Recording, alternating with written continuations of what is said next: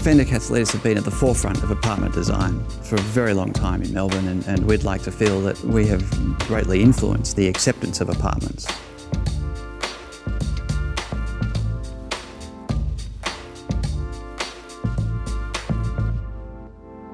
Victoria Square is located near a very distinctive bend in the river. We've taken that as an identity of the location of the place, and we've taken that bend and expressed it over the form of the building.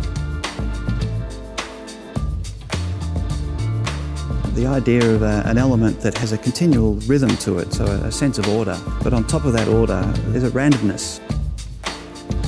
In a way it's like a piece of music that has a beat and a structure to it, but over the top of that beat is a melody. And if you get the balance between the two right, then you can get something that works well.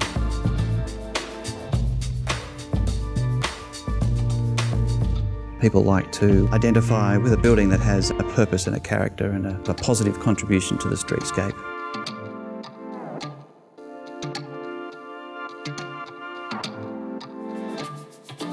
What I love about Footscray is it's at that real turning point. It's a little more optimistic and more open to change and potential.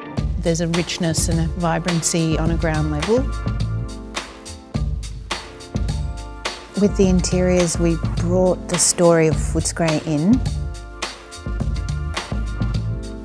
It's almost a little bit eclectic, a combination of finishes and fixtures that you may find in the fabric of Footscray.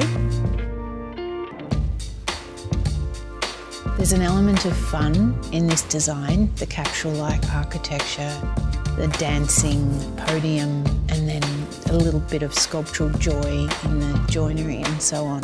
And I think there's a level of detail and attention to design that you don't find in the other developments in Footscray.